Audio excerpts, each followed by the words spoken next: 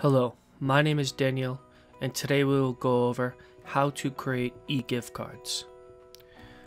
Within your gift card suite dashboard, on the left navigation you will see gift cards. Select gift cards.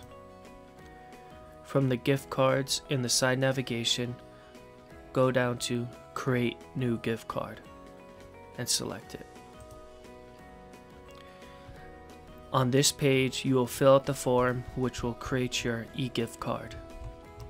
It is extremely simple to do, and we will go over it right now. The first step is to name your e-gift card. We will call it Happy Birthday because birthdays take place 365 days out of the year. The next step is deciding on the gift card type.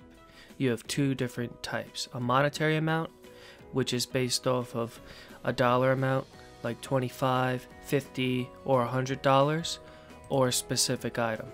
A specific item would be something along the lines, say you owned a massage therapy spa and you wanted to offer a 90-minute massage therapy session. You would use a specific item in that situation. In most cases, customers are going to choose a monetary amount, so we are going to continue with the monetary amount for this tutorial. The next question is, do you want to allow customers to enter their own amount? This means you are giving them options that are more than just the $25, $50, and $100 amount. So say a customer wants to be able to offer $30, then you can allow them to do that by simply selecting yes. We recommend doing this because it gives more options to the customers, which is always a great idea. The next step is to show the amount on the gift card, whether it be $25, $50, $100, or whatever the customer decides to pay. So in this case, we're going to do yes. The next step says, where should the gift card amount show? Top left, top right, bottom left, bottom right. This is going to appear on the e-gift card.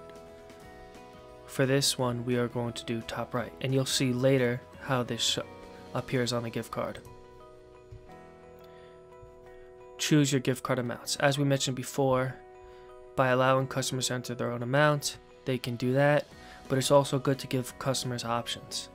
So we are going to add $75 as an option in addition to the $25, $50, and $100. Later on you'll see how this plays a role. So now they have 4 options in addition to adding their own amounts. Now the next step is choosing your gift card design, and this is very relevant to the name of the gift card. In this case, we did Happy Birthday as the name of the gift card. So we could either upload our own design by simply clicking this blue button, or easily dragging and dropping a file. Being that there's a gallery of already made gift card templates, we are going to simply select Happy Birthday. And this is the preview of your gift card, and as you can see, we're showing the amount of the gift card in the top right corner, and this is just a preview. We're going to show you how it looks in the actual gift card shop next. So the final step for this would be to save. Congratulations, you've created an e-gift card. So now let's take a look at what the e-gift card actually looks like.